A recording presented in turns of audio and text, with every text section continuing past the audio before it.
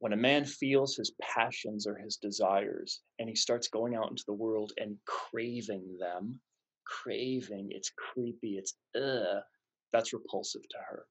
When a man feels his passions and his desires and he's avoiding them, he's cutting himself off from them, he's divorcing himself, he doesn't want anything to do with them. She's also turned off by that too. What she wants to feel is perfect consciousness, and this is what we call equanimity. How can he allow his passion and desire to be there without contracting into it? And how does he allow his passion and desire for her to be there without avoiding it or getting scared or contracted? Craving, avoidance, and then in the center we find equanimity. That's why equanimity is so fundamental to this, and that's why it's a spiritual teaching. Because when we find that equanimity as men, that will open her. Thank you for the question, or great question.